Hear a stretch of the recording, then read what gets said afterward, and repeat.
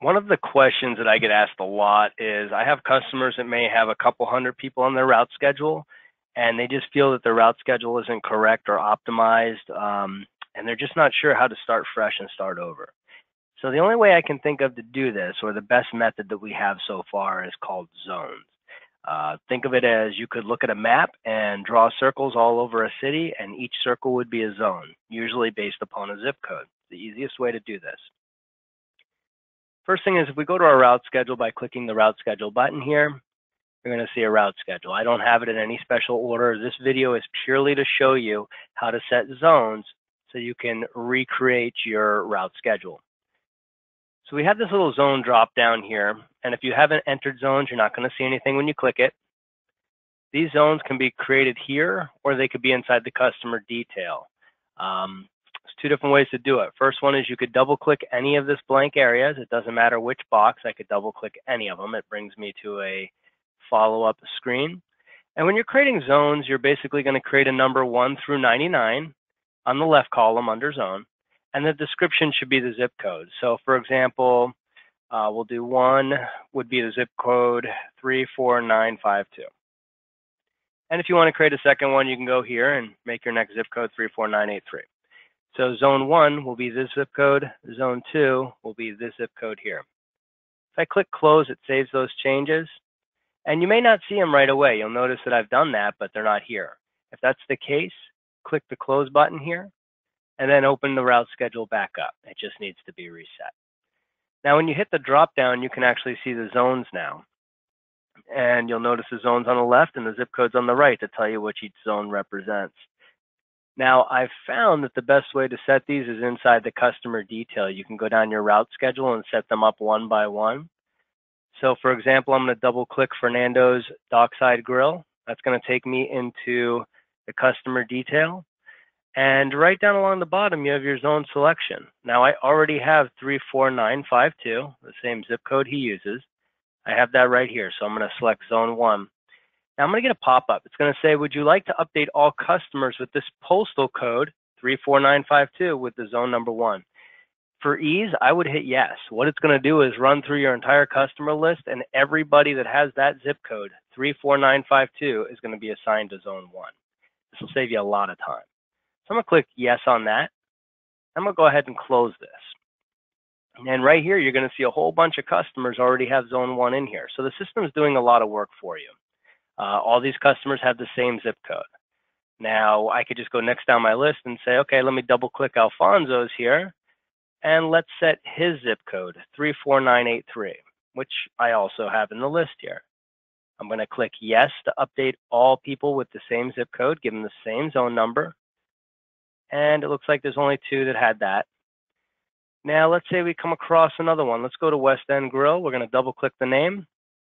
Here's a new zip code for us, 34986.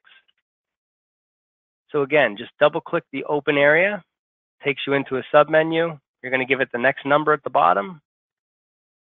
And I copied, I'm going to go ahead and paste that zip code in, but you can hand type it or copy and paste it, 34986. I'm going to go ahead and use the drop down to select that. And yes, I want to update all customers with this on my route schedule. So we're almost through this entire thing. First step is get through your entire route schedule. Make sure everybody has a zone. Let's create the 33413. So I'm going to double click the blank area, the number 4 in here, 33413, and we'll click close to save that. And let's go ahead and select it. So once you're done with this, you're going to have a nice pretty list of zones. If we close the route schedule and then go back in, now you can sort by the zones. So for example, let's say you have 500 stops and you want to see everybody in the zip code number 1 here, 34952. You could sort this, and now you can actually start going through and assigning it. Maybe your Route 1 tech is going to do everything in zone 1. So you could just go down the list and reassign. But before you do that, here's what I would recommend. Let's go ahead and hit reset. Before you decide to blow things away and reinvent your route schedule, first thing is I would do this on a weekend. That's the first step I would take. It'd be best to do this on a weekend just in case you get into time constraints, or do it on a day where you have off, because time constraints are a big deal. If you don't have this route schedule ready to go, by the time your technicians start work again on Monday, for example, then you're going to be in trouble. So first thing I would do here before I rebuild my route schedule or adjust it, anywhere in this layout, you can right click anywhere. You're going to get the same options. Doesn't matter where you right click as long as it's inside this spreadsheet layout. So for example, just pick a customer name, right click. You want to analyze it with Microsoft Excel. And if you get a pop-up that says, do you want to replace the file? Hit yes. It's just essentially replacing this file that it's going to make over and over. Each time you analyze with Excel, it just creates an Excel document and it's just going to replace it. So just hit yes.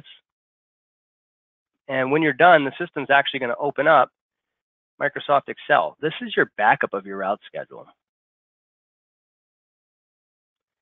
You'll notice a lot of blank columns, but if we scroll over, all of our important data is here. So this is your backup. It's very important that before you do a thing, you back this up. If you don't back this up and you start making this route schedule and you trash everything, we can't help you if you don't have any backups of your database. So very important that you right click anywhere, analyze with Microsoft Excel, and yes to replace if asked. Keep a copy of this somewhere handy. And then from here, like I said, you can go through, start sifting through zip codes or your zip codes and get it to sort and then start assigning whichever tech is taking that end of town. That is the easiest way to redo your route schedule. It's the only way that I have at this moment to really show you. At some point, we'll probably have other avenues, but for now, this is the best way.